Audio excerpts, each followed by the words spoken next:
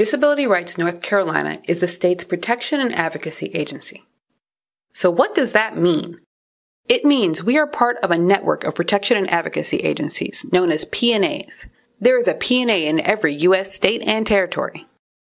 The P&A system was created in 1975 after Geraldo Rivera did a series of television reports exposing the horrible conditions at Willowbrook, a large institution for people with developmental disabilities in New York. The doctor had warned me that it would be bad.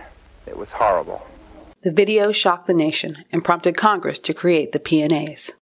Our mission is to protect the legal rights of people with disabilities through individual and systems advocacy. That covers the entire range of disability, including physical impairments, visual and hearing impairments, intellectual and developmental disabilities, mental illness, and traumatic brain injury.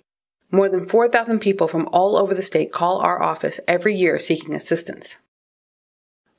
Our work focuses on enforcing the rights of all North Carolinians with disabilities under federal and state law, informing individuals about their legal rights and how to enforce those rights, ensuring that people with disabilities live in safe and humane conditions, and ensuring that individuals are not put in institutions unnecessarily.